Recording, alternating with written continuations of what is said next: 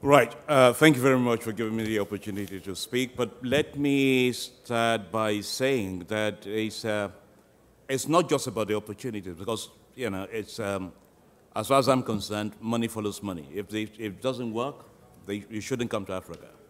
So it's a different message today. So the message I want to get across is that the Africa I see and talk about today is different from the Africa you saw and knew about 4 or 5 years ago.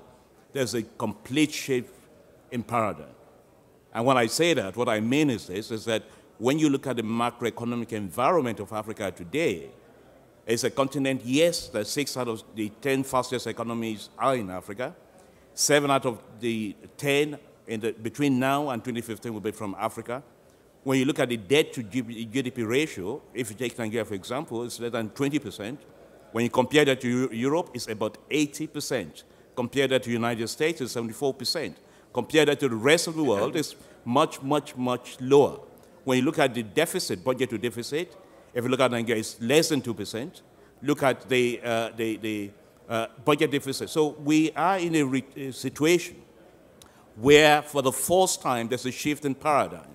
And what I mean by that is that when you look at the world today, countries controlling 75% of the world's GDP today have different issues. They are grappling with sovereign debt crisis.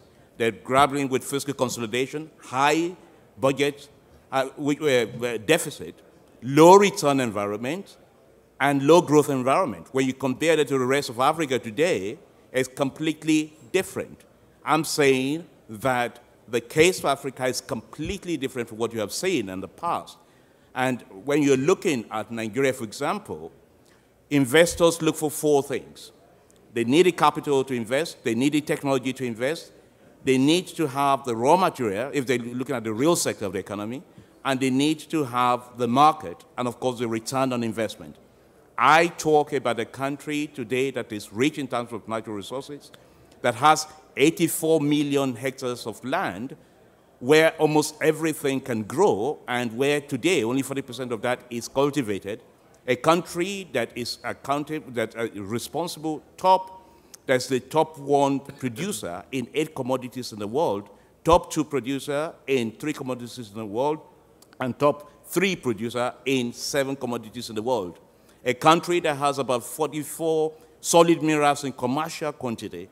A country that's a top 10 producer of crude oil, top 7 in gas. So, and when you talk about the market itself, 170 million people growing at 3% per annum, a country that will be the 3rd largest nation in the world by 2070 after India and China, a country that is part of the 1 billion in Africa, a country that has access to the D8 of 1 billion people, a country that has access to other economies in the world. So the market is there. When you talk about return on investment today, when you look at according to UNTAD, the report that was issued, 2 African countries are in the top 4 globally. Nigeria's average return is 35.5%. Compare that to about 7% average in the world today. When you look at the conditions are different and are right.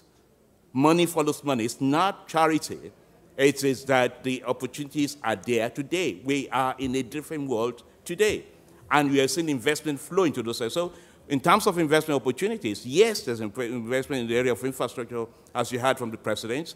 There's infrastructure, investment in the area of whether it's agriculture, whether it's solid minerals, whether it's oil and gas. But more importantly, the new story in Africa today is that Africa, that used to be a country that exported raw materials and jobs, and today is a country that has a continent that has a different policy, which is about value addition. So we're looking at the industrial products from any of these raw materials to create jobs in the continent and export, process, and finished goods. So the opportunities there are significant.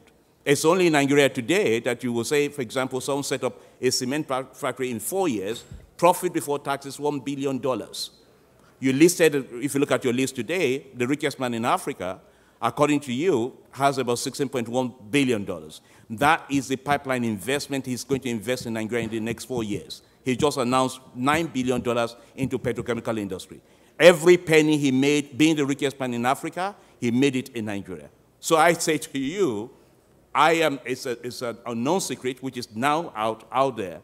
It's not a case for investing in Africa. It's not a case of investing in Nigeria. It's a matter of when and how. Thank you. Doing business in Africa. You can't afford to be without Africa Investor.